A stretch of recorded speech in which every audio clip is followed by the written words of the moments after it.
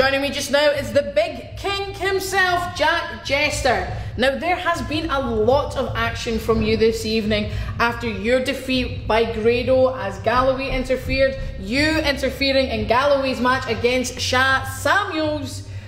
What is going on and when is this going to end? Well, two can play that game. Over 3 shows, 3 matches.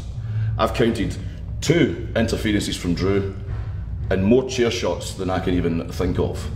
Now, I'm no stranger to pain. I'm no stranger to getting beat up, but I must admit I'm starting to get quite fed up. Really fed up. Now, I'm not going to see Drew for a while, but that doesn't change the fact that every time I stand up, sit down, turn my head, try and tie my shoelaces, I'm reminded of him. Whether it be the fluid in my elbow, the cracked ribs, or the bruises on my forearms from trying to protect myself from chairs, it's just not on. Now, I don't want to come to work every day not knowing what to expect. Every time I turn round, Galloway's there, arms spread out, hood up, looking mysterious, like a messiah. Galloway is not the messiah. He is just an egotistical, self-centered, delusional big bastard. So here's what I suggest. We get back to where it all started.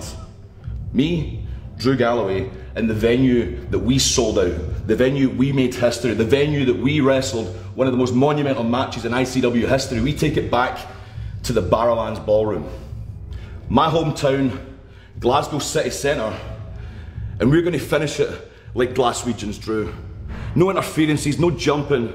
2 men face to face, 1 man left standing, 1 man lying in the pool of his own blood.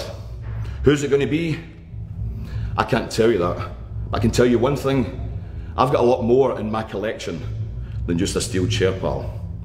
Now, I've had quite a hard night and I'm finished. If you don't mind, I'm going to go drink quite a lot of beer. Understandable. So much beer.